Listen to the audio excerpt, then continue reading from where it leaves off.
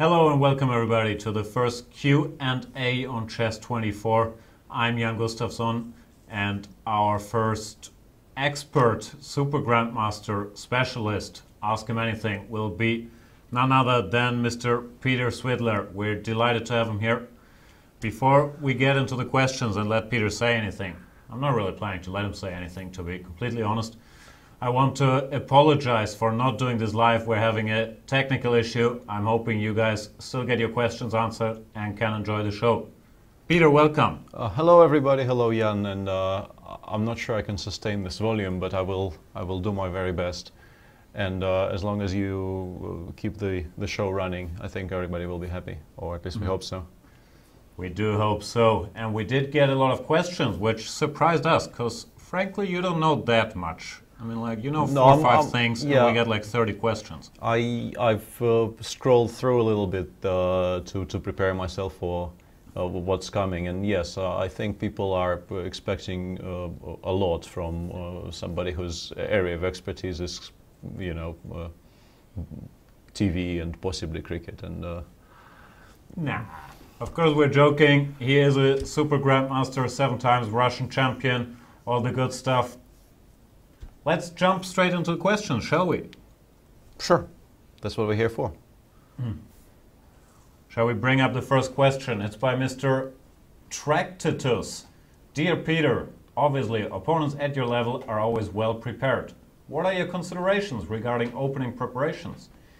Here I am thinking about the pros and cons of 1, choosing to play your favorite opening, although the opponent most likely will be well prepared, and 2, choosing to play an unexpected opening, although you might not know all the different finesses as good as in your favorite opening. Well, this has become more of an issue recently. I mean, I've always had this choice, as I think does pretty much any top player these days. But since recording the Grunfeld series, this has become a major concern because to my slight amazement, it seems to have been reasonably well received, and I have no idea who has seen it and who hasn't. And playing the Grunfeld with black these days, there's this additional level of danger because people might know even more about it than they do normally. But I think it depends on your feeling on the day. It also depends on who exactly you're playing, because yes, people, when people, let's say, play white against me, they do expect a certain range of openings and they do prepare against them. But you know, I fear some people's preparation more than others. Let's put it like this. I'm not going to name names, but there are there are people out there who you expect to just kill you outright if you get caught in their preparation, and there are people out there who don't really aim for that, who play. Who aim to get a playable position more than just win the game straight out of the opening. So a lot of factors go into this, and also the way you're feeling, as I said, the way you're feeling on the day. But generally speaking, you do need to know a lot of sidelines to be able to play them, you know, more than once per tournament. So I generally tend to stick to my own stuff in most cases. So bottom line, it is all our fault for publishing the Grunfeld series. That's what I take from this. Well, yes, that is what I expected to be the major theme of that answer. Fair enough. Let's move to our friend Schachspieler. He has 3 questions. I'm not sure if that's legal, but I think we can get number 1 out of the way quickly. Are you related with Bastian Pastewka? Well, I had to Google who that is, and I don't really see the resemblance. I'm told there is some resemblance in some of the photos, but not the ones that Google provided me at first search, and I didn't really go any deeper. You do kind of look alike. No idea who that is, not my relative. Fair enough. Question number 2, 1e4 question mark. 1e4 exclamation mark. I thought you were more of a 1g3, 1 knight f3. That's me. I'm an old man who has no energy to do any proper opening work. No, I still think 1e4 is a very decent move, but it's run into some problems recently, and you need to work on chess a bit. That's annoying. Yeah, I know. Let's go to a more cheerful question. Number 3, what do you think about Loom? I think there was a Quest game I played when I was a little kid called Loom, but I'm not sure if that's what's being referred to here. It's a LucasArts adventure. Yeah, sure that's what it means. I loved it when I played it, but that was about 25 years ago. I don't remember much. I remember it was one of the things I really enjoyed playing. There were bits of it which were very, very nice. I thought that some of the concepts were very original. Legend of Kirandi as well, you know, blast from the past. I haven't really returned to this material. I've never played those, but I recently got Monkey Island 1 and 2 as apps on my phone. Great. Yeah, I had to install some kind of MS-DOS simulator to play Monkey Island, and I got my kids to play Monkey Island, which I was very happy about. Passing on the knowledge. Yes, yes. Beautiful.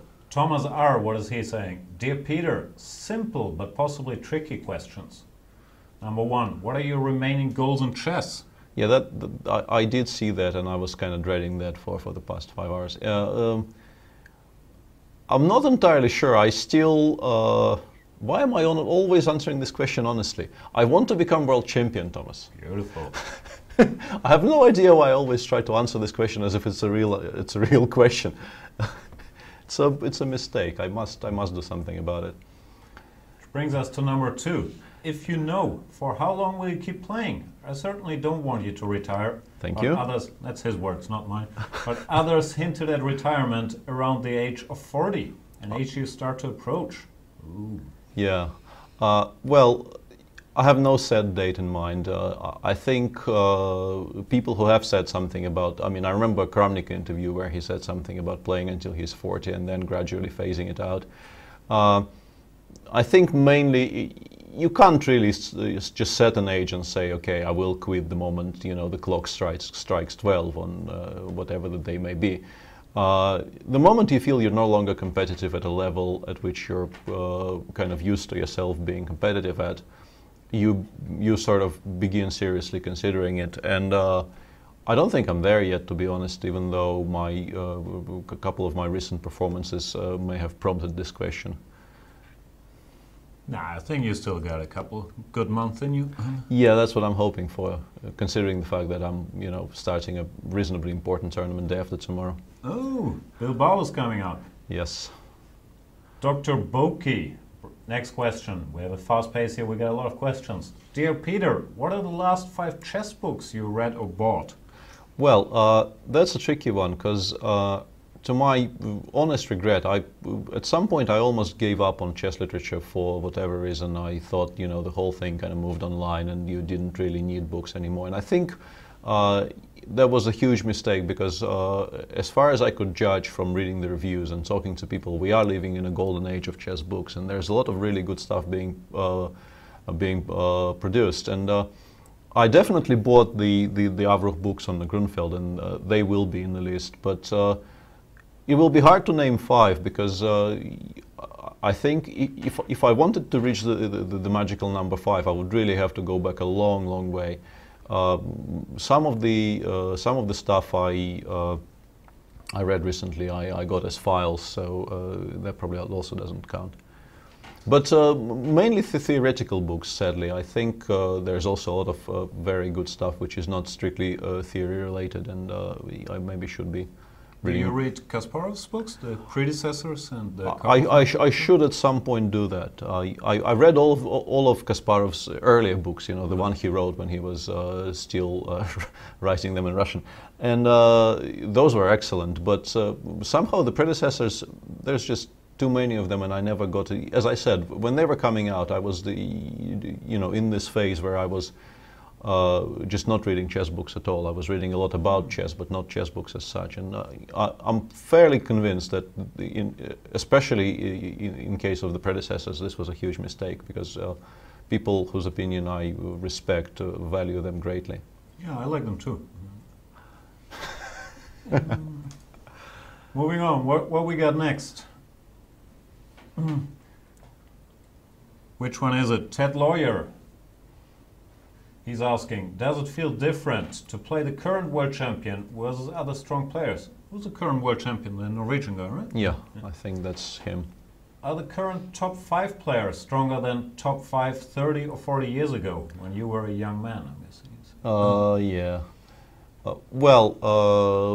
Playing Magnus is very, very challenging, but also very interesting, and somehow I don't feel that he is my most awkward opponent somehow, even though, I mean, it's very, very hard playing him, and it will obviously become, you know, harder if I still get to play him, which is not a given. But I mean, my earlier success will be very, very hard to replicate, but somehow I feel I'm doing okay when I play him. I don't feel less hopeless as I, let's say, used to feel when I was playing Vlad in the olden days. You're being humble again? You have a plus score against Magnus, right? Yeah, I know, but the recent trend is...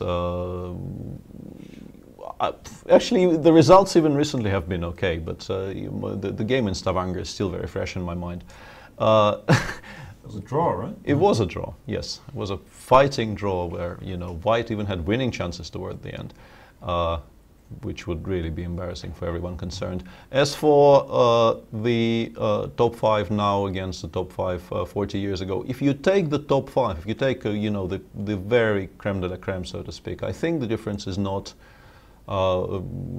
significant, or maybe there's none at all, because then you are only taking the very best of the you know, from a couple of generations. But in general, I think the level increased. I think it's very, very hard to argue that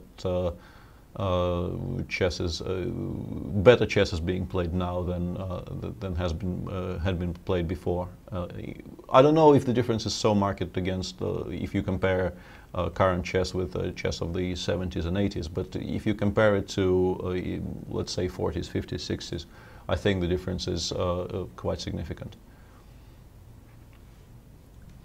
What we got next, Mr. Penty? I hope I'm not mispronouncing that. Penty is asking, "Hi Peter, huge compliments for your video series on the Grunfeld Indian defense. Simply outstanding. Did you ever think of complementing it with a series about White's alternatives after d4 knight f6, avoiding the Grunfeld? Amateur chess players, perhaps more than professional players, have to deal with notorious systems like Trompowsky, London and Collett, just to name a few. Would be great to watch and listen to what a world-class player thinks. Thanks." Well, that's actually a kind of a very nice setup question for me in a way, because I grew up playing the Kole myself. I played the Kole almost exclusively until I was maybe 14 or 15, with great results for whatever reason. What is the Kole, sorry to interrupt? Basically, D4, Meron. E3, You play the Meron tempo up, which explains why it's not such a bad system.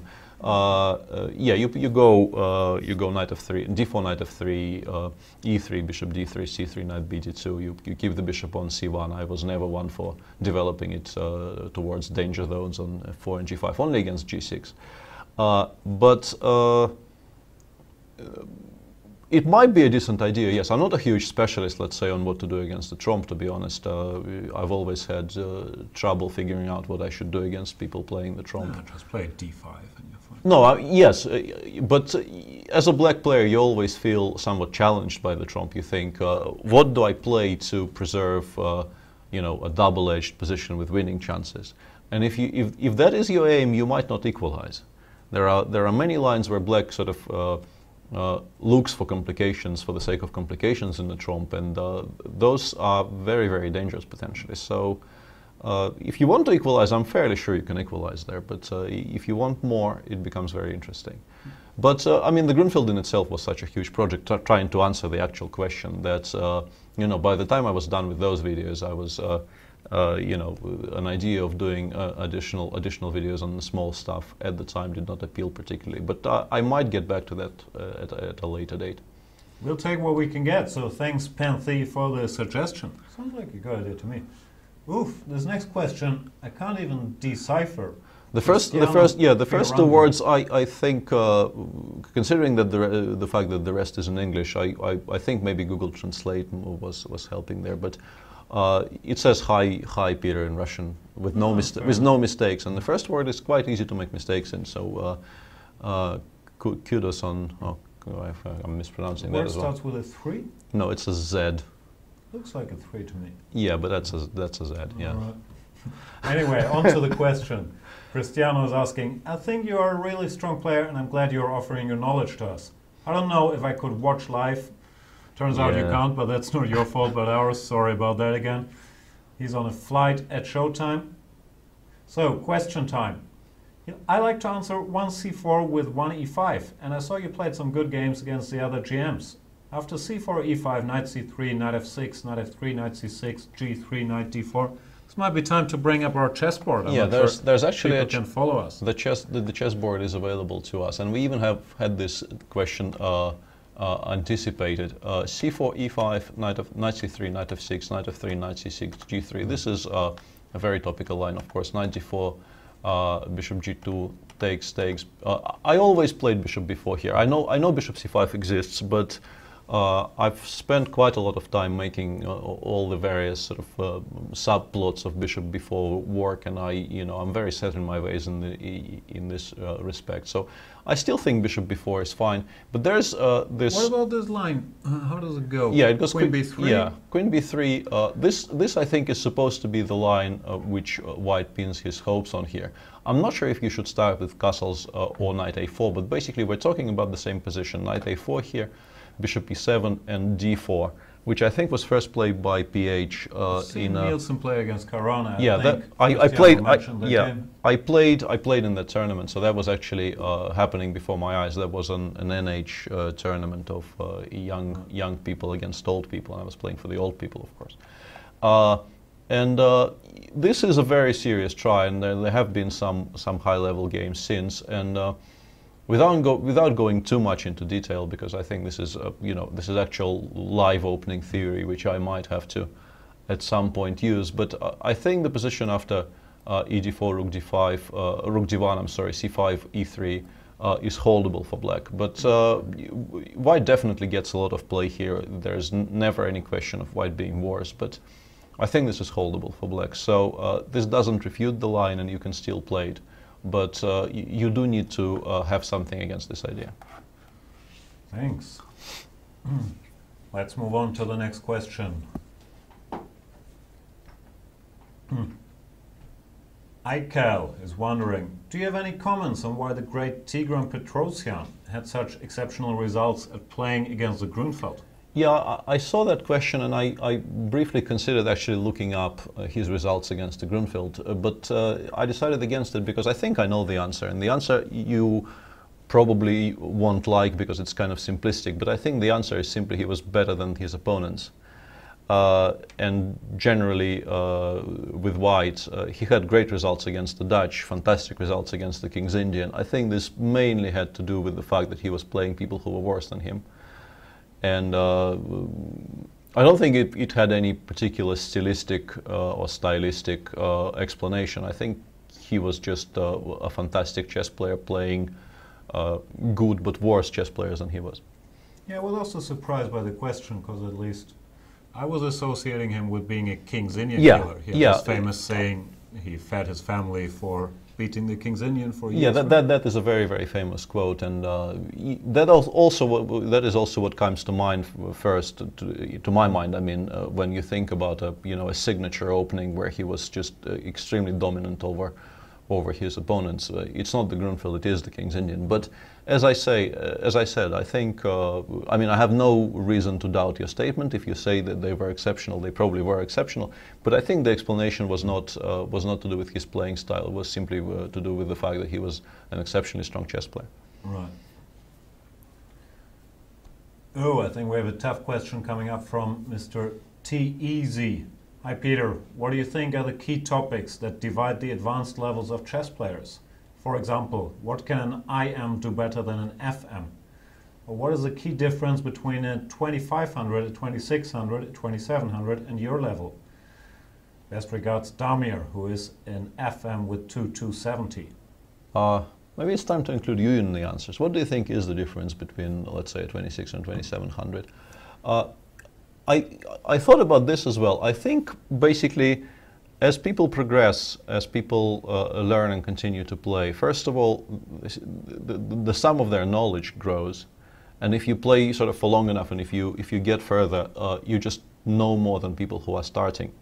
And opening knowledge in particular is, it's a huge part of today's game, maybe slightly out of proportion. Just how much your opening knowledge determines how well you do currently, in the current climate.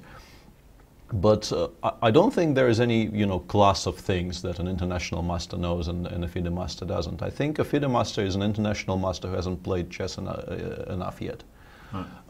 There could be, some people do have a ceiling they will never reach above. But it's very, very difficult to determine who does and who doesn't. And in general, it's a question of experience. And I could use psychobabble, like pattern recognition, which also I think has a lot to do with experience. The more you play, the more you learn to recognize certain things you have seen before and react to them in an optimal way. But once again, I'm not a deep thinker on questions of chess philosophy. I think it's mainly to do with experience and your level of commitment to the game. But I don't think there are classes of things which top level people know and lower level people don't, apart from openings. Openings definitely is one area of the game where the top players have a huge advantage over people lower down the rank. Yeah, I got nothing clever either. I think it's too individual. Like, you can always go to the pattern recognition. The stronger the player, the more patterns he recognizes more quickly and the less he has to work out consciously. I think it's very individual. I was always very good at openings. I wasn't very good at being practical, using my time, being a fighter.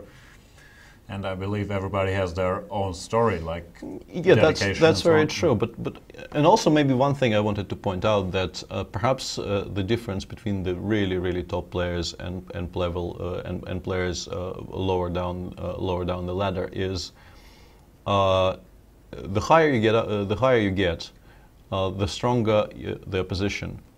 And if you get really high and you stay there, this means that you got there and you didn't get killed. And that means that you adapted and you probably are, an all-rounder, a more or less complete chess player who has no obvious holes in his game. Because if you, we all have a level at which we get found out, so to speak. And if you reach really high and you stay there for a while, it means that you weren't really found out, at least not entirely at that level, and that probably means, because since you were playing against the best of the best, let's say if your positional understanding or endgame technique is abysmal, well, I use the word abysmal, it's not going to be abysmal, but much worse than your opposition, they will consciously steer you towards those positions and beat you there. And you will disappear from sight, so to speak. And if this hasn't happened, then it probably means that you've acquired those skills that you may have initially lacked. And the people at the top are, they're much more of a complete chess player. Oh, next question strikes me as an excellent one. It's by a user called Jan. It says, "Dear Peter, would you rather fight one horse-sized duck or 100 duck-sized horses?" Yeah. I did some research. Yeah, fantastic question. I did some research on that, and I've ran into this question before, and I actually gave it some thought at some point. And my initial reaction was always to fight a bunch of duck-sized horses, because it feels ridiculous. They will be there. You can stomp on them, and it just sounds like that should be an easier fight than a fight. I mean, I've met horses up close. They are impressively dangerous animals, and they're big as well. So but this is a. But yeah, but as I said, I did some research.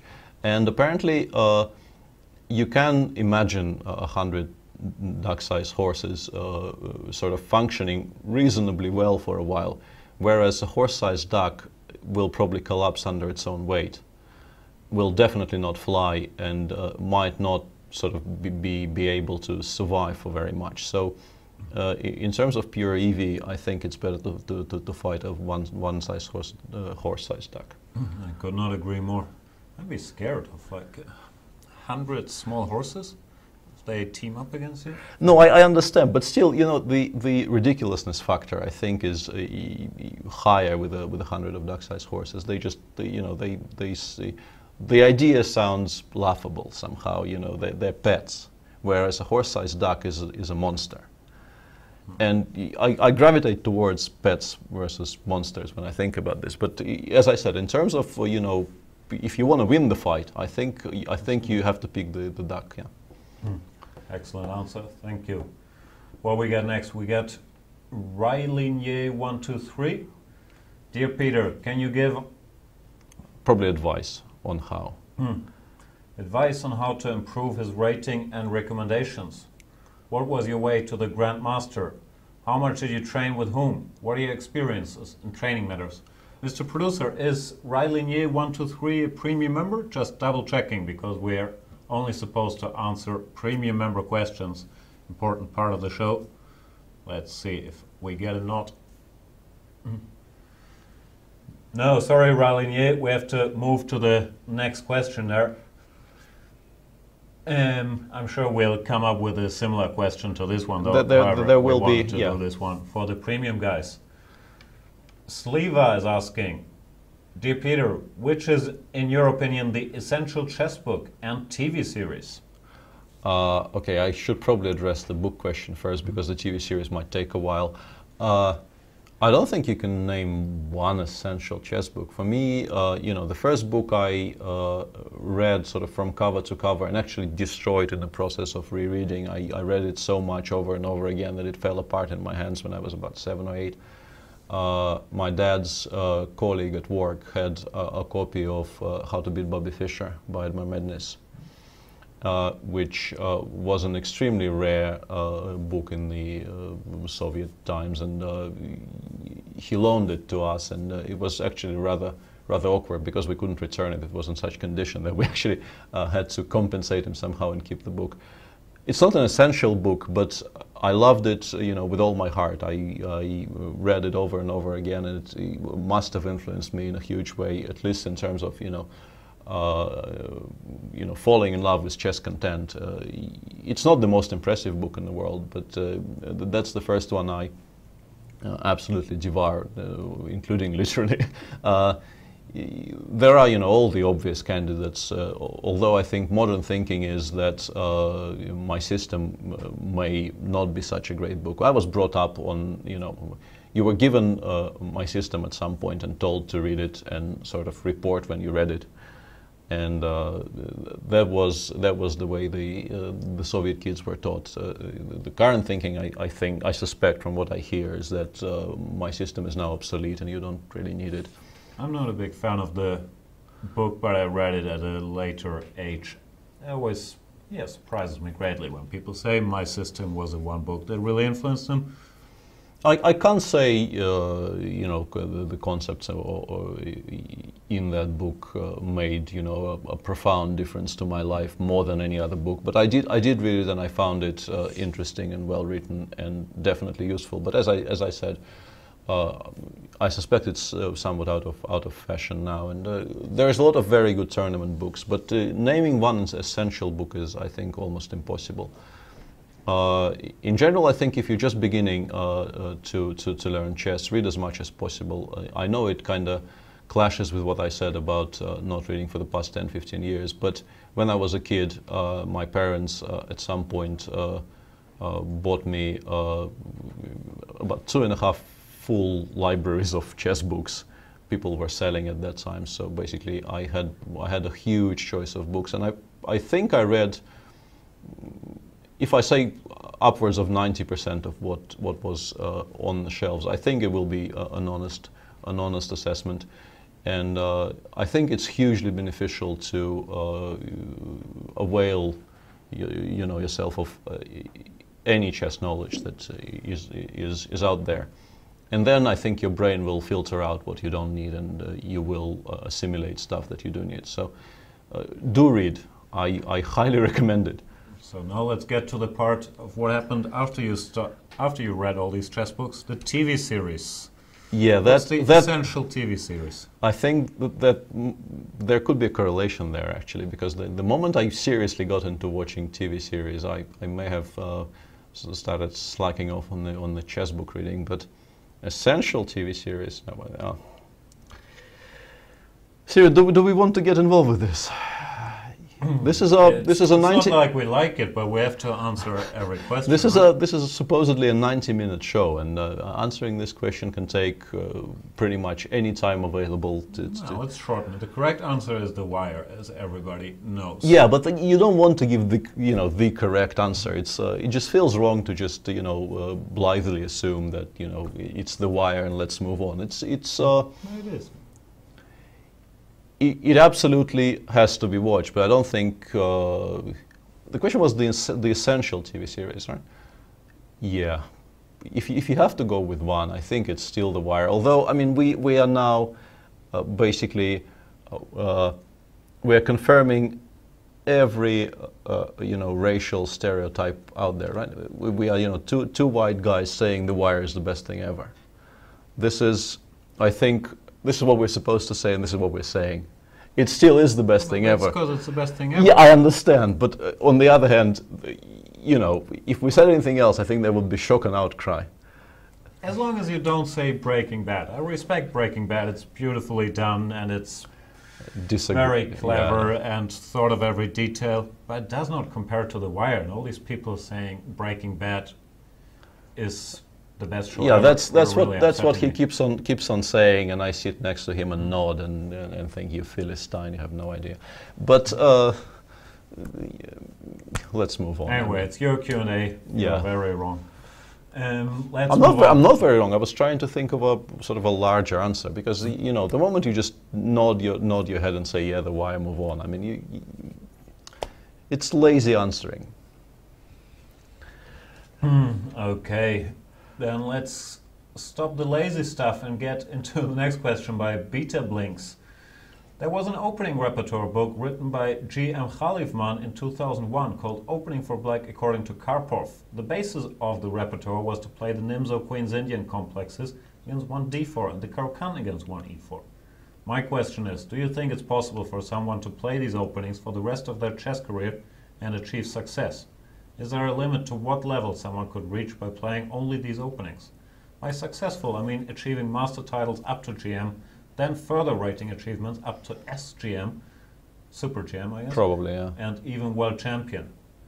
Thank you if you're able to answer. I'm a big fan of your commentary and chess abilities. I hope you get your opportunity to fight in a World Championship match someday. Yeah, chess abilities, I like that. Like special ability, it doesn't matter. Anyway, moving on. I think the 1d4 part is definitely very, very valid, and I think there is absolutely no problem with only playing the Nimzo Queen's Indian against 1d4. Those openings are extremely sound and very solid, and there are openings out there which could be said to be even more risk-free, but this is, as sound positionally as you can hope for in a repertoire against 1g4. And I'm saying this as a lifelong Grunfeld player. I still love the Grunfeld, but Grunfeld presents all kinds of different challenges, and it's definitely riskier positionally than the Nimzo Queen's Indian complex, as it was referred to there. As for Caro, playing exclusively the Caro will probably get you into trouble at some point. I'm not saying it's a refutable opening. I think these days, if you play anything well enough, you can survive. But the Caro will present you with very, very serious challenges, and you will have to sort of constantly keep ahead of recent developments. It's a solid opening, it's fine, but I think against 1e4, if you want to play one opening for the rest of your life, it probably has to be either the Spanish, or the Ruy Lopez, or some kind of a Sicilian. But once again, if you're playing the Nimzo against 1d4, it's probably the Ruy Lopez against 1e4 in terms of the soundness and safety and general approach to openings. But since this was a book about the title kind of gives you a hint there. Karpov's signature opening against 1e4 is the Caro-Kann. At least it has been in the later stages of his career. So the argument had to be made for that book to show a repertoire like this. I can recall quite a few e4, e5 games by Karpov too. Definitely, but I think at some point, at the very late stages of his career, he went back to both the Petrov and some of the Spanish. But there was a period when he was playing pretty much exclusively the Caro-Kann against all comers and doing very, very well. And some of the ideas in the Caro, for instance, this signature position where black just gets checked along the a4, e8 diagonal and just plays king e7. It's more or less called the Karpov king now. His contribution to the opening cannot be overstated, but I think if you want to build a lifelong repertoire, it's not impossible to play the Caro for your entire life, but I think you're challenging yourself unduly. I think there are easier lives out there. Don't you super strong players believe that white is just better after 3e5 because he has more space? It's a simplistic approach. The problem with this is what I've been playing for the past, let's say, 15 years. I've stopped more or less completely allowing g takes e4 and move 3, and I've had some success after 3e5 in general. But the problem is, as with everything else in current chess, is that people start looking for forced draws. It no longer is a game of concepts. Conceptually, I think e4, c6, d4, d5, e5 has to be better for white. But it's very hard to play a conceptual opening game these days against somebody who is prepared to meet you head-on and look for forced draws. And then the question becomes, is there a forced draw there? I think the jury is still out. There was a very important game in St. Louis where Maxim Vachier-Lagrave played a line which was supposed to give black perhaps the best chance of a forced draw against 3e5, and ran into some monster preparation and lost. Whether there is a draw, if he had he found best play for black, whether this is still a draw or not, I can't really say. But basically, it becomes an arms race, as with everything else. Fair enough. Let's move on. Ted Lawyer has another question. Okay, we'll give you another one. Hello, Peter. I have one last question that I forgot to ask before. How does your preparation for a chess tournament differ now than when you were an international master or initially a grandmaster? Well, not greatly, unless it's something like the candidates, when I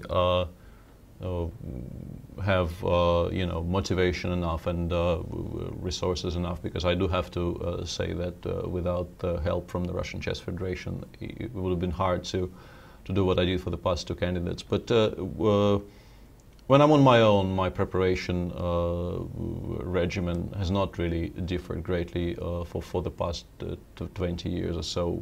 That is to say, I don't really prepare that much before the tournament. I do quite a lot of work during the tournament, preparing for each game, but not before the tournament. But for the big events in the past couple of years, I've been able to basically hire people to work on chess together. And this, of course, makes a huge difference, because both in London and in Khante, I felt like I had no serious opening problems to speak of, which is a very novel feeling for me, to be honest. And it allows me to play with a degree of freedom which I don't normally feel. Mm. Moving on, which one we got? Kappa 1913.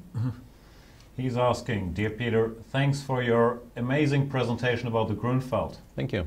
Are there structures on the Grunfeld where the engines have difficulties in evaluating the positions? If so, could you give an example? And finally, do you plan to publish a black repertoire video series after 1e4? Many thanks.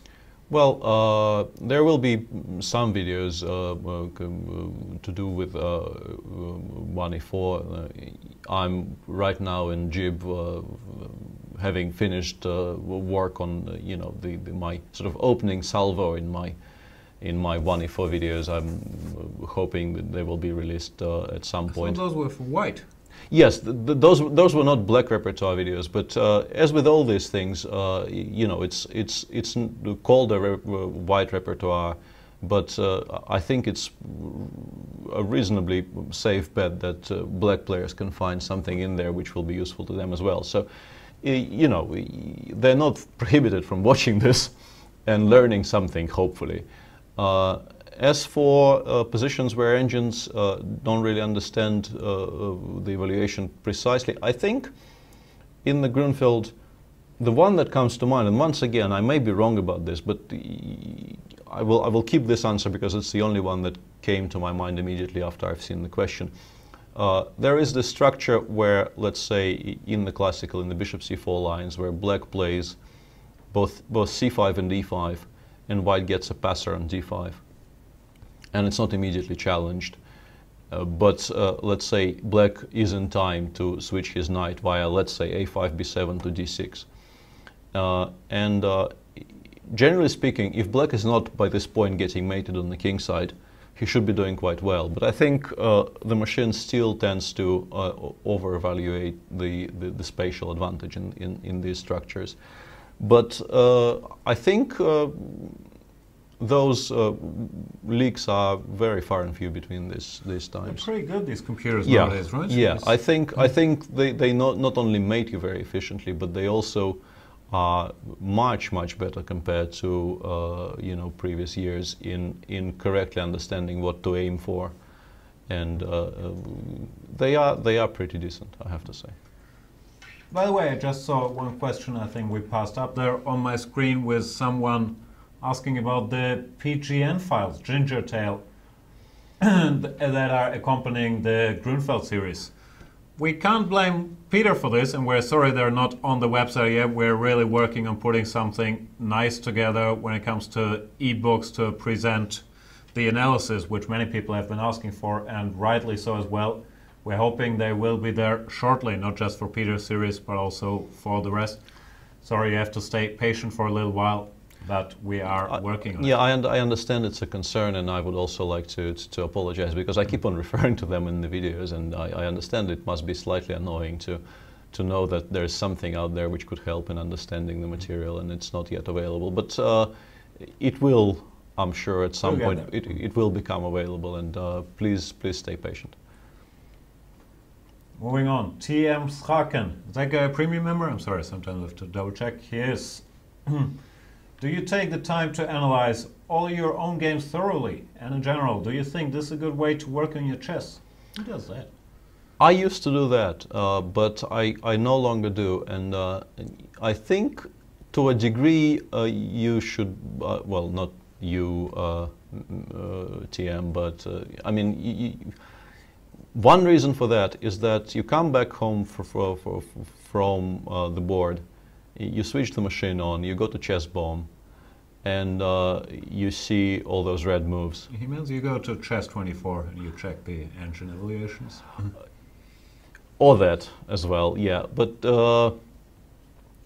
I meant the color code is really what drove me away from this idea. Is that you think you played a good game, and then your entire game is red, and it just feels like you were shamed into something. You know, it feels like when I was growing up, analyzing your own game was something you did. Well, at least I did. Sort of, it was a huge part of your development, but it was manual work. You did it yourself, and you improved that way because you were forced to analyze, you were forced to figure out what you did wrong in the opening. This way you developed your opening understanding. It was a huge part. It was a huge part of your game, of course. But these days, there are answers readily available online the moment you get back to your room from the game. And that kind of discourages you because not only are they readily available, they are generally very unflattering.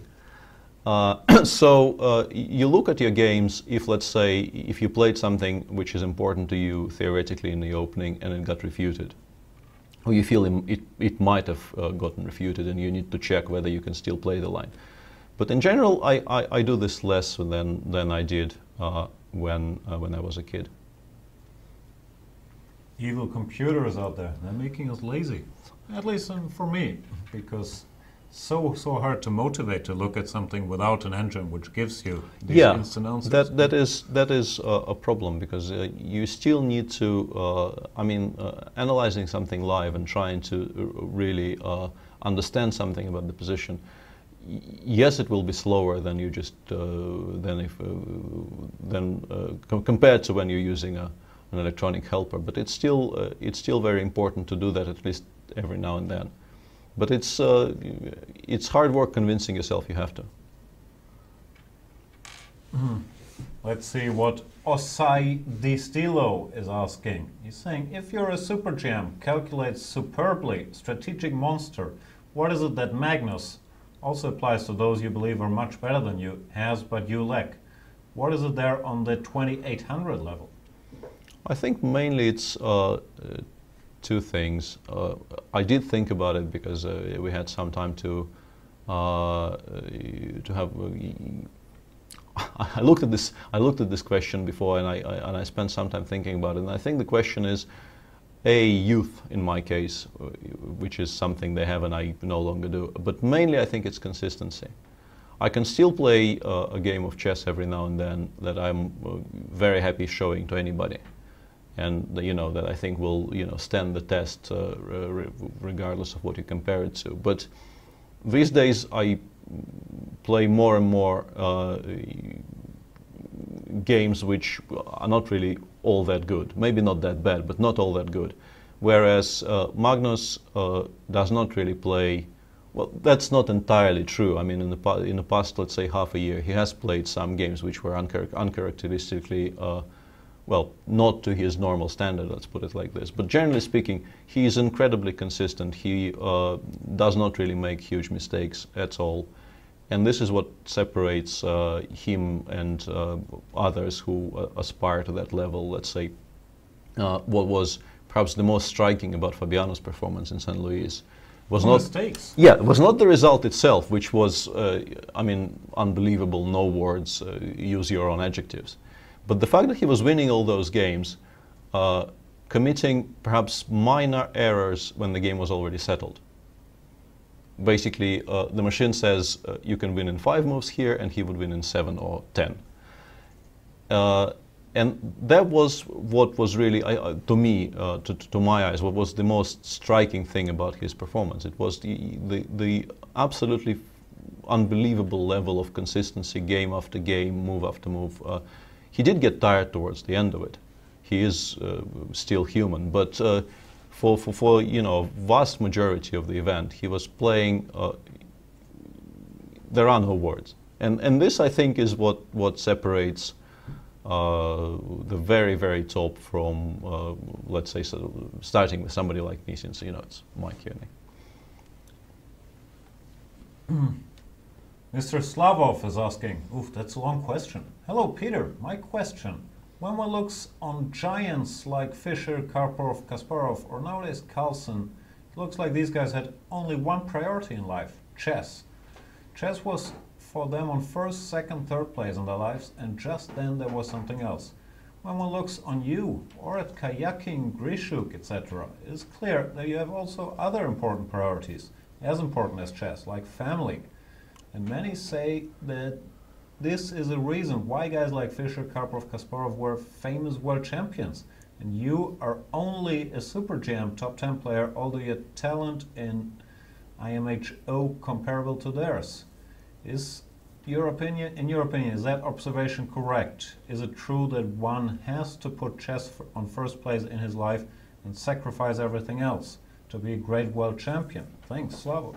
Not sure if Slavov might have offended some people with that question. Yeah, I don't know. No, I think he means well, but what I would like to say is I would very much like to agree with that sentiment, because it implies that I am not a 5-time world champion and the all-time great because I chose something else in life. But I think let's blame your kids. Yeah, That's the way to go, obviously. But I think, I mean, there is some truth to that, but it's a simplistic explanation, which I mean, it's a very convenient one for me, and I may have even used it in some interviews, and if I did, I should probably feel slightly ashamed. Dedication is absolutely necessary, but dedication to the extent of exclusion of everything else, maybe yes, maybe no. I'm not entirely sure, and definitely thanks for the compliment, but I'm not sure. I think you know, people who emerge as all-time greats, they are there for a reason, and people who don't, they are not there for a reason, and the reason is not just you know, the fullness of your life outside chess. Fair enough. I know this Carlsen guy, he does a lot of crap. He's not that dedicated to chess, is he? Yeah, once again, you know, I don't really want this to you know... Yeah, let's not make it personal. I'm just saying, Yeah. yeah, like, not everybody. Yeah, I don't think that the theory holds up, even if you take, let's say, those four names and start actually taking apart their lives. I mean, as I said, it's a simplistic, it's a generalization, which, as all generalizations go, I mean, it's true to a degree, but it doesn't really explain, you know, the entire world. Problem is, putting in the hours is probably needed at any level, right? But Yeah. it's not everything. No, I'm fairly sure that, let's say, my results, or, you know, lack thereof, you know, in as much as you can say that I did not achieve something in my career, had a lot to do with not working enough. But that should not be explained by me living a full life and having a family, and I think it's just, you know, the way I'm built, regrettably. And you know, without family and kids, I would have found something else which would have, you know, distracted me from working as much as I should have worked when I was younger. This is getting too serious. Let's move on to some lighter questions. Slavov has another one, but I think we covered this one more or less already, right? Is there something you like to achieve in chess in future? I quite like them candidate tournaments. I would like to play another one of those and maybe win one, and then I would get to play a World Championship match. That actually is a legitimate goal I have. It's kind of the number of shots I will get at this is probably not increasing, but that is a legitimate goal. Oh, this next question I'm only willing to even read out, because I'm already afraid of the answer, after I get confirmation this guy is like super premium. Ah, he is. NDRWWLLTTS is saying he likes cricket. Ask him. You like cricket. I will ask you, are you pleased that Yorkshire won the championship today for the first time since 2001? If you say no, then why do you have no taste? I have to say that I'm not a Yorkshire supporter as such, but they played a fantastic season and they're the deserved winners. And I think it's a travesty that Andrew Gale was not allowed to hold the trophy. And let's leave it at that before Jan gets too upset about this line of questioning. No, I mean, if this was basketball, I would keep it going for hours. But cricket, no, I shouldn't say anything wrong. I'm already at war with David Smurden.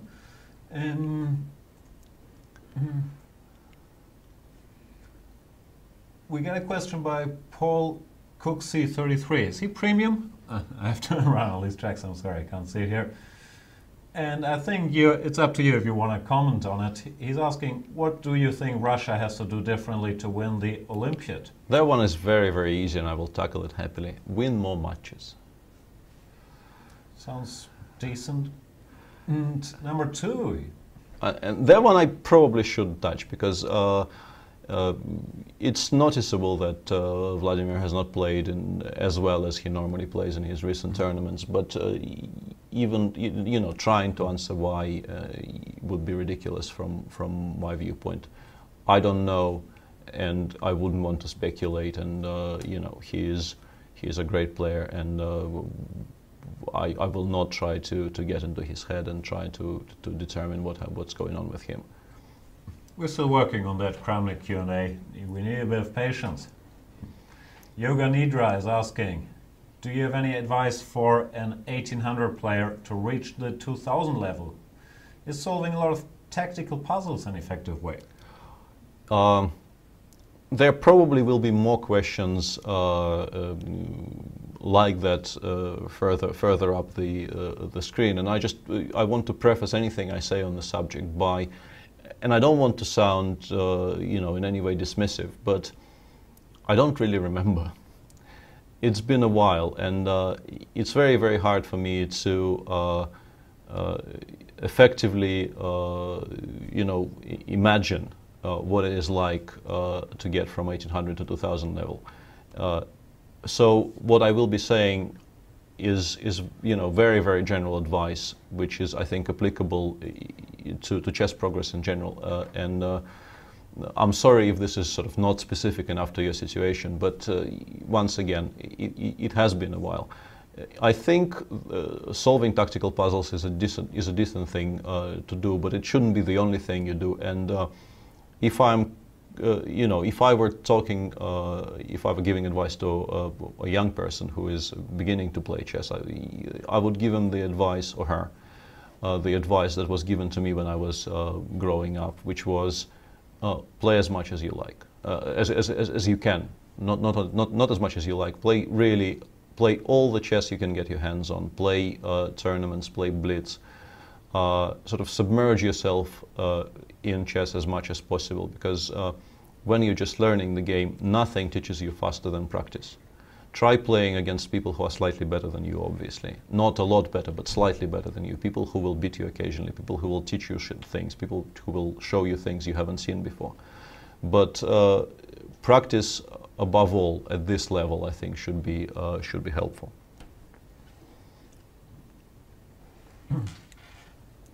Another question by Paul Cooksey 33.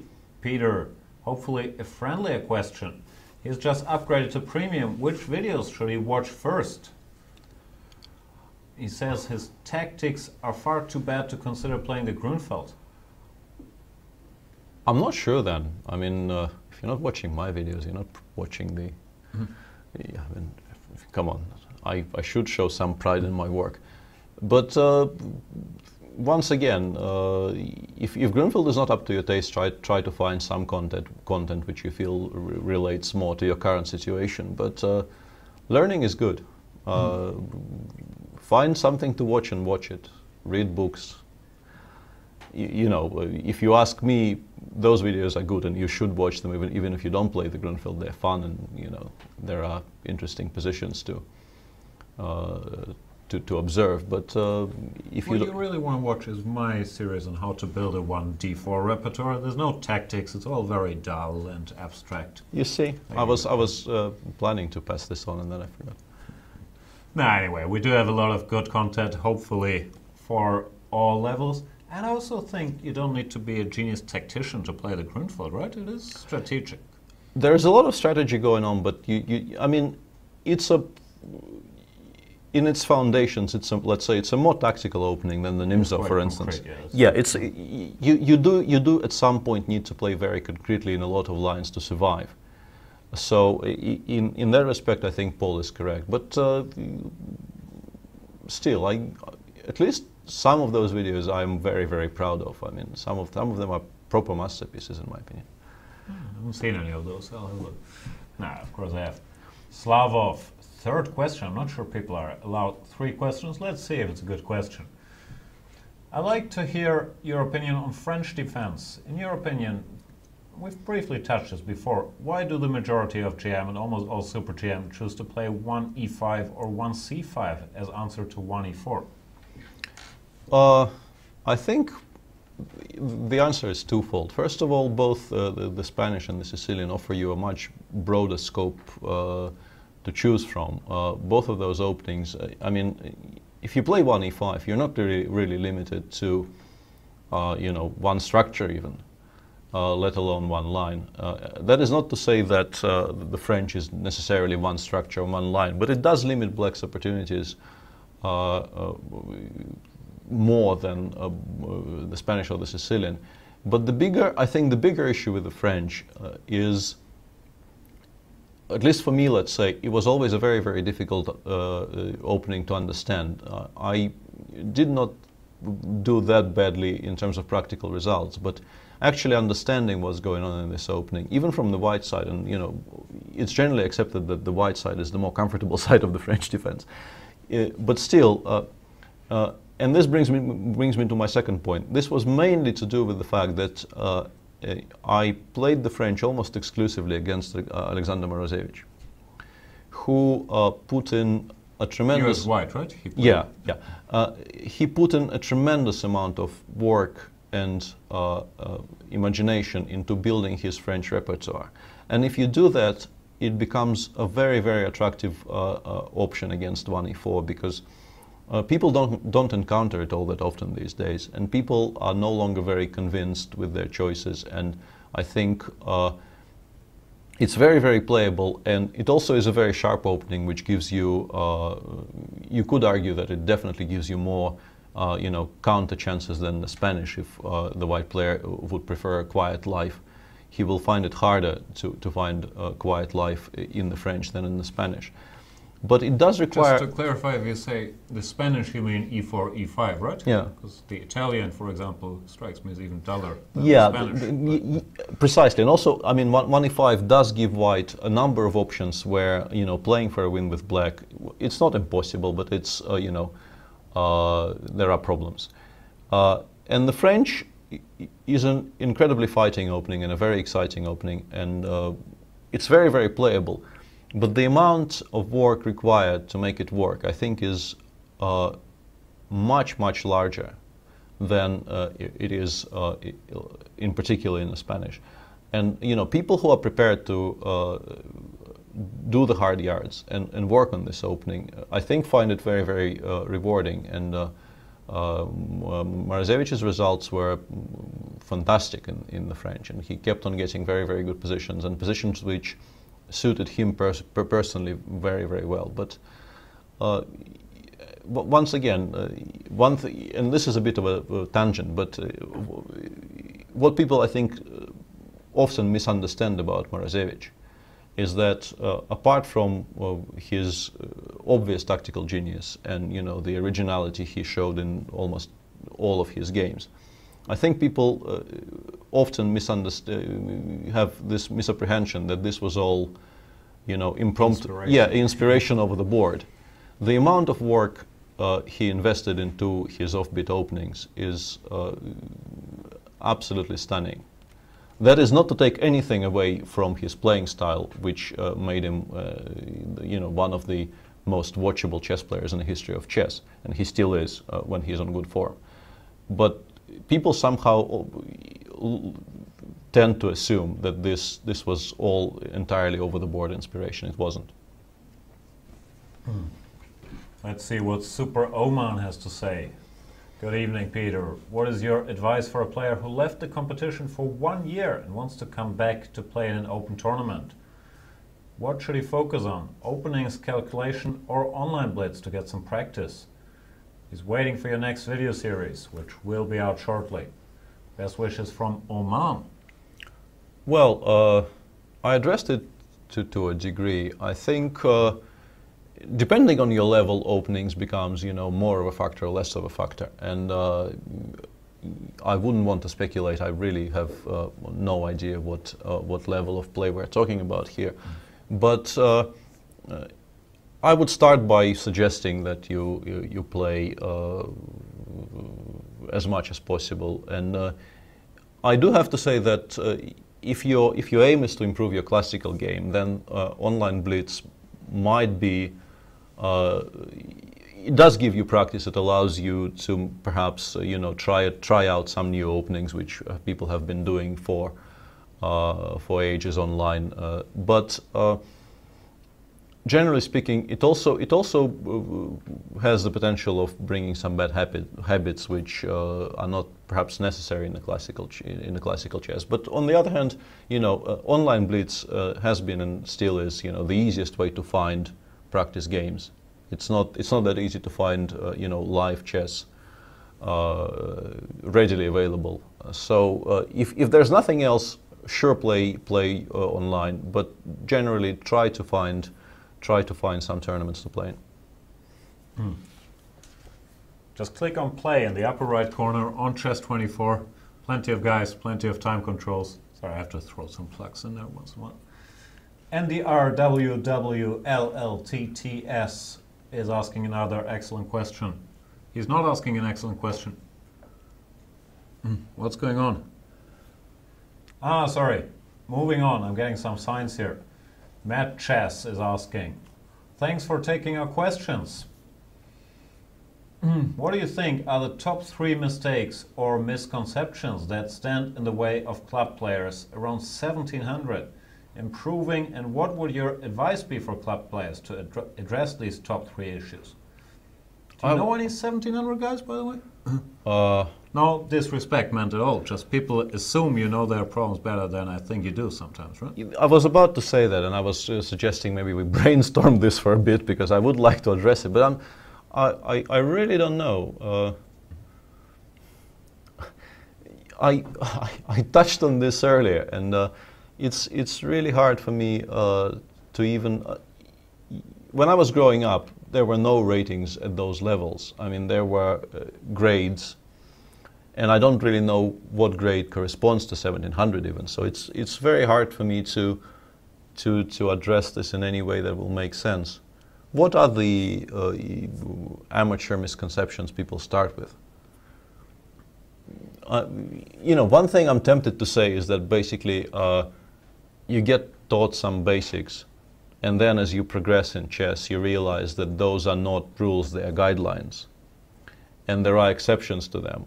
And you don't necessarily want to, religiously stick to them in every single game. But I think 1700 is a bit too early for that lesson, to be honest. Yeah, I was gonna say that. At 1700, I believe one big mistake people make is, it's a bit twofold. That first of all, I think they spend almost all their time on openings, which you don't have to do at that level, because it's not that important. That definitely is true. And then, not only do they spend, or at least this is the people I know, it doesn't apply for everybody, do they spend their time on openings, they're also very afraid that their opponents know the openings better, so they spend their time on bad openings because they're afraid of rival preparation instead of learning something decent. That is actually, I think, a very, very nice point. And one of my, I wouldn't say it impacted my, chess career hugely, but as I already mentioned in the show, for the first, I don't know, 5, 6, maybe even 7 years of my chess development, I played mainly. What's the PC term I want to use here? Non-challenging openings with white. And then I had to sort of completely, reschool myself and switch to 1e4 and switch, gradually. I started by stopping with the Colle and the, queen pawn opening and switching to 1e4. And I started by playing the gioco piano because it, challenged me less, and I didn't really need to know that much theory. And I progressed to the Spanish, and but you will be better off if you don't have to go through this process. Yeah. If you start by playing sound opening, not only will you run into less trouble from a practical standpoint, it will also teach you much sounder values, which will stand you in good stead for the remainder of your career. Couldn't agree more. For me, I spent so much time playing e4, g6 every game and playing d4, knight of 3, bishop g5 every game, even as a reasonably decent player, as like a 2350, 2400 player, and I should really have used that time. No, I actually came to Perk as a more or less fully formed chess player, as a way of broadening my repertoire and sort of including something which was sharper and somewhat more offbeat. But I did start by playing the Spanish with black, and I think this was hugely beneficial for me as a chess player. With black, my repertoire wasn't that bad. With white, I was playing a lot of ridiculous stuff. Yeah, no, it's nothing against these particular openings, but I just lost a lot of time because I didn't broaden my horizon. If every game you go g6, bishop g7, c6, d5, you don't learn that much. As I said, I mean, it's fine to include them at some point, but I think a better starting point would be a kind of a classical repertoire. Not necessarily, you know, boring stuff. If you don't want to play e4, e5, play e4, c5. Just don't play the, you know, the modern immediately. You need some kind of a, you know, classical education, an understanding of complex structures before you switch to those openings, which I think basically playing those openings is a little bit like, you know, trying to run before you can walk. The funny thing is, it's also very often the same opening. So then it happens that guys are actually better prepared for this. At 1700 level, that a is lot of also people play 2c3 in the Sicilian because they say, yeah, my opponents know so much about the main lines, so I see a lot more c3 in. Yeah, that is also true. So we started off by saying don't focus on openings so much, and then spend the entire answer talking about openings, which I think may have been a logical fallacy somewhere. No, also at that level, the most important thing, and it's kind of true at every level, is not to blunder your pieces and to. Yeah, but that's not a misconception. I don't think anybody starts off by thinking, yeah, if I blunder a lot of my pieces today, I will do well. No, but I'm saying that it makes more sense, in my opinion, to do tactics training or just play games and think about them to sharpen those skills. And that I think is definitely the most important skill at, let's call it amateur level. I mean, once again, no disrespect, but not losing on the spot kind of outweighs, you know, positional considerations to a degree. I think it does. To a large degree. Right. Matches. What are your thoughts on the World Championship cycle, schedule and format? How frequently do you think candidates tournaments and championship matches should occur? Are candidates tournaments the best approach to qualify? I don't really have any kind of a set opinion on the schedule and the cycle. I don't. Well, let's put it like this: 3 years was too long. When I was, you know, when I was growing up, the books I read and the cycle at the time was the 3-year cycle. I mean, it wasn't adhered to all that much because of all the rematches between Karpov and Kasparov, but the structure in place was for a 3-year cycle. And 3 years is way too long. And a lot of people actually fell by the wayside because their peak years fell in this dead period between you know, qualification chances.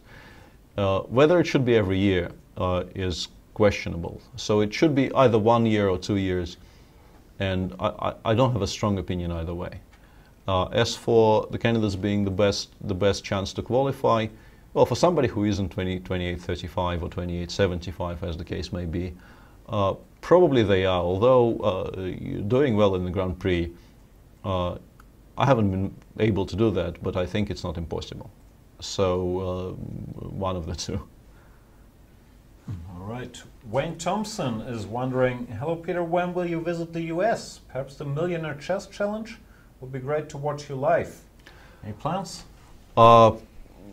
Not for the Millionaire Chess, for a number of reasons. The most pertinent of those probably schedule. I simply can't. I mean, I have other commitments in that time frame. But I haven't been to the US in a while, and I'm, you know, saying I'm actively looking for things that could sort of bring me there is perhaps an overstatement, but I am. It's one of the ideas for the future. I like the US. I also haven't been for a while. Gotta go to New York at some point. Sorry, I'm mainly talking to myself. We're probably still on the air.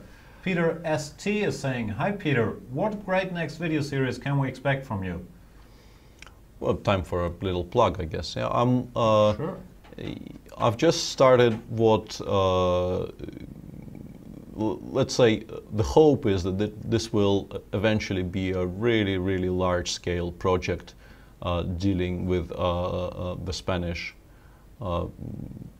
Probably it will, you know, if it works according to plan, it will not be limited to just the white repertoires or the black repertoires. It will be done as a combination of white repertoires and black repertoires, because this is what this opening has been to me over the years. I played it with both colors, and I think it makes sense for me to approach the videos in the same spirit.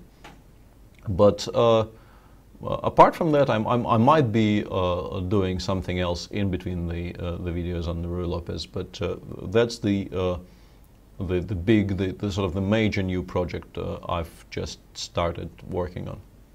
Yeah, and to give you guys something quickly, I believe we will release, as soon as it's post-produced, the first part, which we can say, right? It's on the Castle's Bishop E7 6D3 line, which is extremely topical at the highest level at the moment.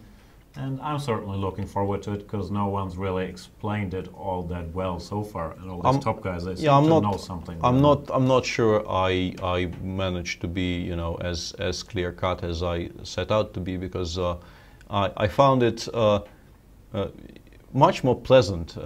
I can say this for sure. It's much more pleasant to record training videos from the black's perspective, because if a line ends in a draw, you feel you've done something right. And if a line then ends in a draw and you're giving it from the white perspective, you feel like you've done something wrong, and you've kind of cheated your viewers out of some value. Whereas, unfortunately, especially you know, where positionally sound openings like the Spanish are concerned, most lines will end in a draw.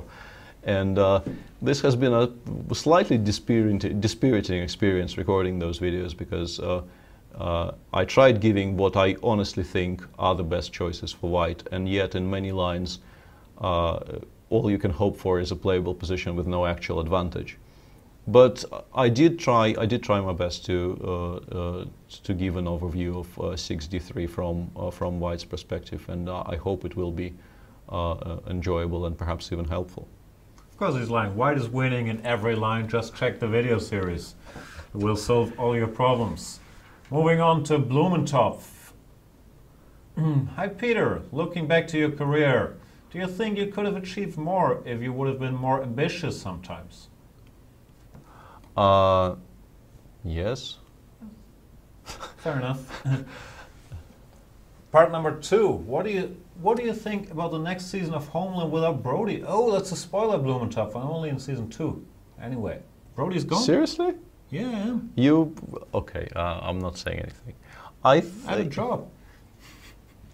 Yeah, I regret that, or I commiserate is what I wanted to say. I'm looking forward to it. I think it might be good. I mean, Claire Danes is fantastic. Brody's gone. Claire Danes is so terribly annoying. Brody was the only reason. Not Claire Danes, the person, the character Claire Danes plays in Homeland. It's an excellent show, but it's... Ugh. Yeah, well, I mean, I think we've established that we have slightly differing tastes, but... Yes. No, I mean, I'm not sure if this will work. I mean, they might be overstaying their welcome a little bit there, but it seems to me that the team behind Homeland has a fairly decent idea of, you know, how long can you take, how far can you take a plot line without, you know, giving up on it. And I expect good things. I may be disappointed. Yeah, wasn't Homeland based on the premise, is Brody a traitor or not? I thought that was what the show was about. And now it will possibly, and I don't want to spoil anything for you, it will possibly be based around something else. Okay. Ugh, another guy who typed a long question. This guy might look familiar to you. Character called KTU. Hi Peter, I'm a big fan. Great to have you on this awesome page. Some probably stupid questions. Let's pick up. Too many. Just pick some of them if you think. Okay, handicap and chess. I've had some experience with this because when I was growing up, the only handicap you would see was time handicap. Basically, somebody who is better at chess playing against somebody who is weaker at chess would give him, let's say, 2 to 5 or 1 to 5 odds in a blitz game. And you read about all those you know, historical games where people would give rook odds or knight odds or something. And honestly, I have no idea how they did that. But more pertinently, I'm trying to speak quickly here because it's, you know, there's such a lot of stuff to get through. But basically, I've had an experience of, I think it was about 1.5 years ago or so. Basically, I played an older gentleman who sought me out, and we met up with the specific purpose of playing a game of chess. And I assumed it will be some kind of a blitz game where I will give him time odds.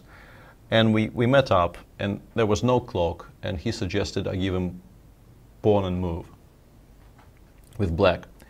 And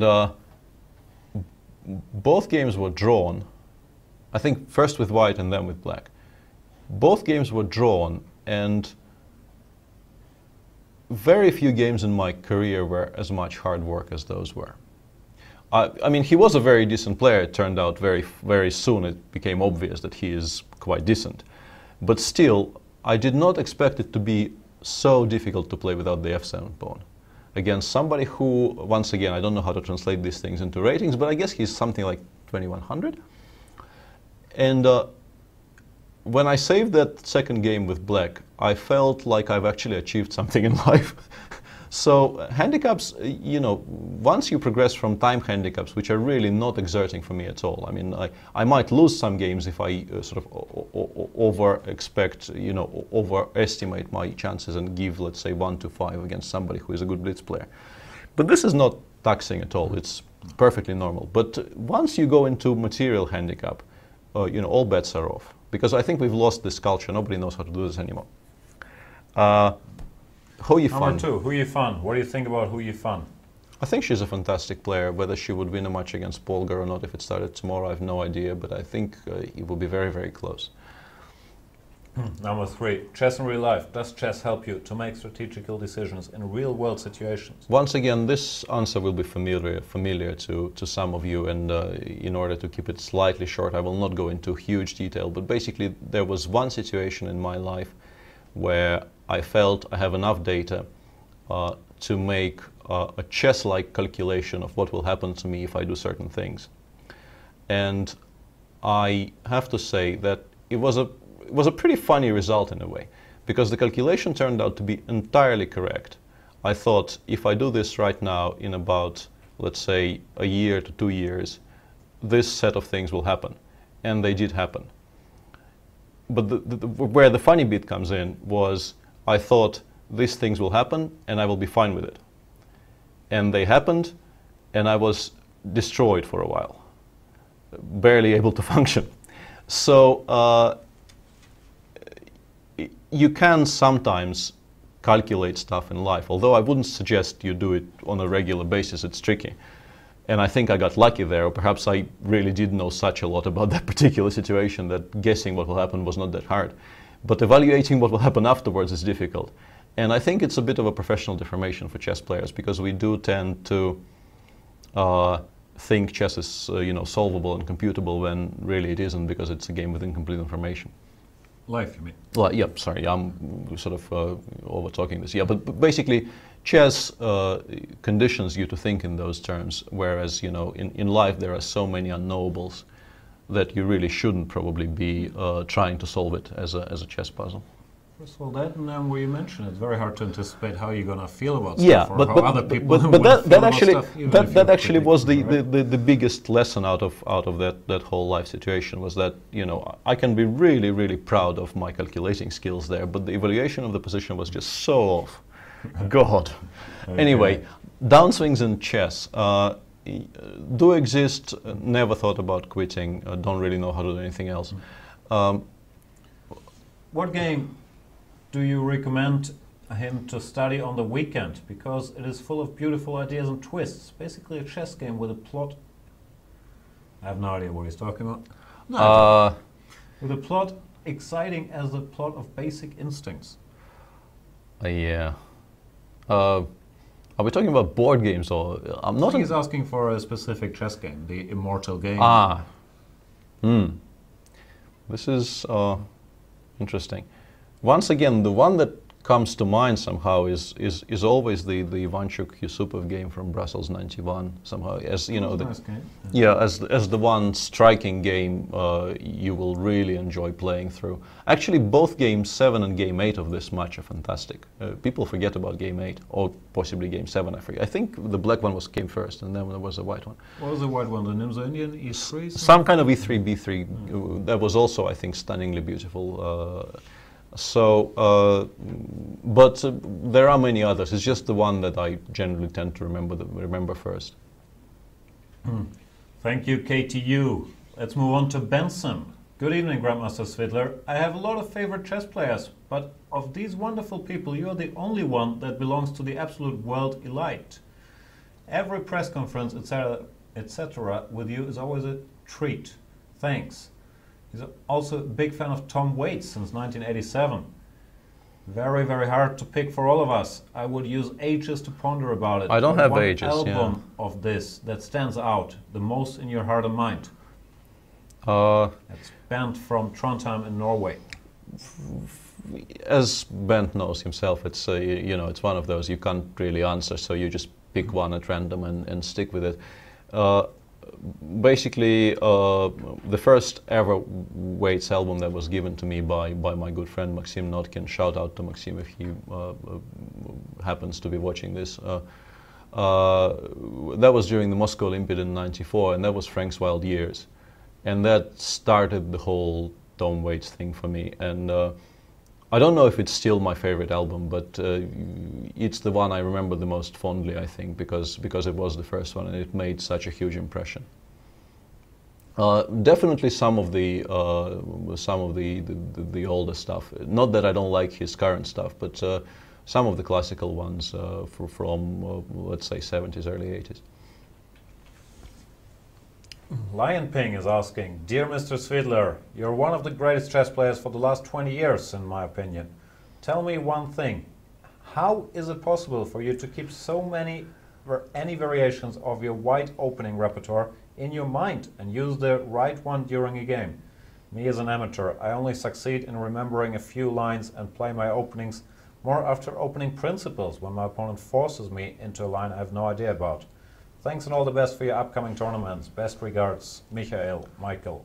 Well, if you've watched, you know, any of the top-level press conference after the, you know, over the past, I don't know, 2, 3, 5 years, you will know that top players complain a lot about not being able to remember their own analysis over the board, and it's a huge concern for all of us, and I'm no exception. But generally speaking, especially if you're talking about your own analysis, if you've done some analysis with the machine, or if you asked a friend to look at something for you, and he sends you the files, those are harder. But if this is something you've been working on, let's say on and off, because most of the analysis of my machine is not, you know, a product of a single session. It's something which you initially analyze for a bit, and then expand on and expand on and expand on over the course of many years, especially with openings you play all your life. Let's say my Grunfeld files, I'm sure they started as, you know, brief notes somewhere in the mid-90s, and by now some of them are, you know, those huge monsters which have to be broken into parts. But what I'm trying to say is you keep on looking at the same stuff, and if it doesn't stick in your mind, something is badly wrong with your memory simply.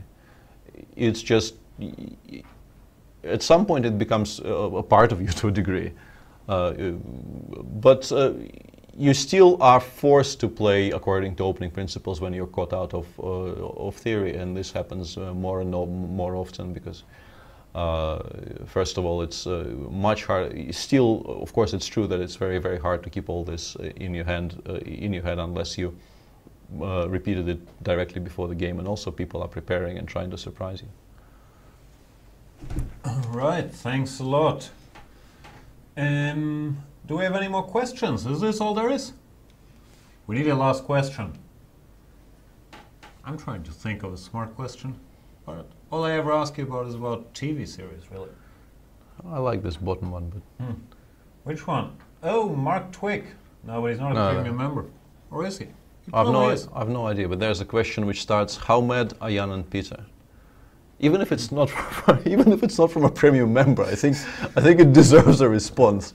We are well mad. We're having fun. We are well mad. Just hungry.